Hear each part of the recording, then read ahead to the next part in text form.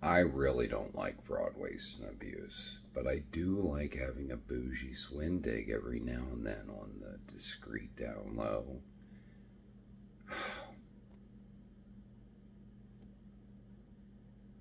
I, I mean, there's Honor Guard already, and they carry rifles.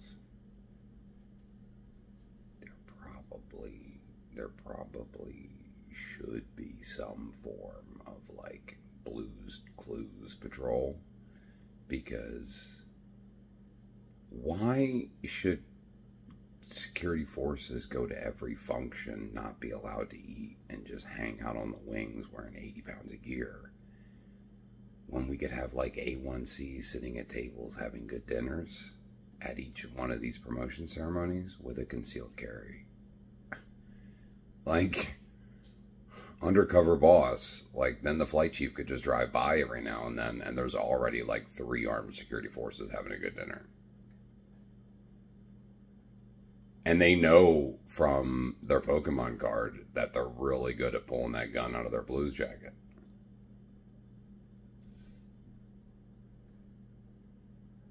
Just spitballing. It's rough being retired.